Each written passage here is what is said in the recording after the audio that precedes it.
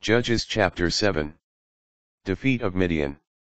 Early the next morning Jerubbaal, that is, Gideon, encamped by the spring of Harod with all his soldiers. The camp of Midian was north of him, beside the hill of Moreh in the valley. The Lord said to Gideon, "You have too many soldiers with you for me to deliver Midian into their power, lest Israel vaunt itself against me and say, My own power saved me." Asterisk. So announce in the hearing of the soldiers, if anyone is afraid or fearful, let him leave. Let him depart from Mount Gilead. 22,000 of the soldiers left, but 10,000 remained. The Lord said to Gideon, "There are still too many soldiers.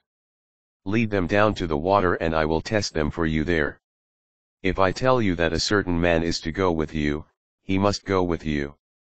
But no one is to go if I tell you he must not." When Gideon led the soldiers down to the water, the Lord said to him, "Everyone who laps up the water as a dog does with its tongue you shall set aside by himself, and everyone who kneels down to drink raising his hand to his mouth you shall set aside by himself." Those who lapped up the water with their tongues numbered 300, but all the rest of the soldiers knelt down to drink the water. The Lord said to Gideon, "By means of the 300 who lapped up the water I will save you and deliver Midian into your power. So let all the other soldiers go home." They took up such supplies as the soldiers had with them, as well as their horns, and Gideon sent the rest of the Israelites to their tents, but kept the 300 men. Now the camp of Midian was below him in the valley. That night the Lord said to Gideon, "Go, descend on the camp, for I have delivered it into your power. If you are afraid to attack, go down to the camp with your aide Parah. And listen to what they are saying. After that you will have the courage to descend on the camp." So he went down with his aide Parah to the outposts of the armed men in the camp. The Midianites, Amalekites, and all the Kedemites were lying in the valley, thick as locusts. Their camels could not be counted, for they were as many as the sands on the seashore. When Gideon arrived, one man was telling another about a dream. "I had a dream," he said, "that a round loaf of barley bread was rolling into the camp of Midian.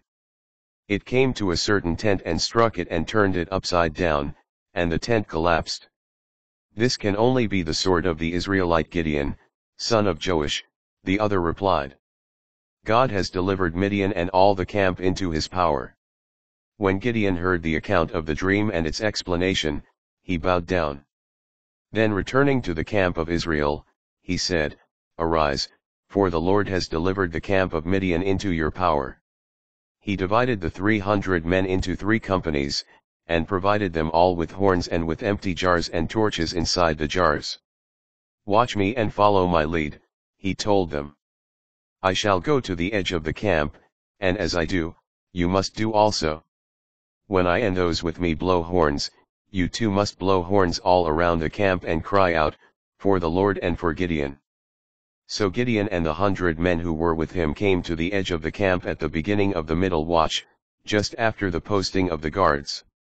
They blew the horns and broke the jars they were holding. When the 3 companies had blown their horns and broken their jars, they took the torches in their left hands, and in their right the horns they had been blowing, and cried out, "A sword for the Lord and for Gideon." They all remained standing in place around the camp, while the whole camp began to run and shout and flee. When they blew the 300 horns, the Lord set the sword of one against another throughout the camp, and they fled as far as Beth-shittah in the direction of Zerdah, near the border of Abel-Meholah at Tebeth. The Israelites were called to arms from Naphtali, from Asher, and from all Manasseh, and they pursued Midian. Gideon also sent messengers throughout the mountain region of Ephraim to say, "Go down to intercept Midian, and seize the water courses against them as far as Bethbara, as well as the Jordan." So all the Ephraimites were called to arms, and they seized the water courses as far as Bethbara, and the Jordan as well. They captured the 2 princes of Midian, Oreb and Zeb, killing Oreb at the rock of Oreb and Zeb at the winepress of Zeb. Then they pursued Midian, but they had the heads of Oreb and Zeb brought to Gideon beyond the Jordan.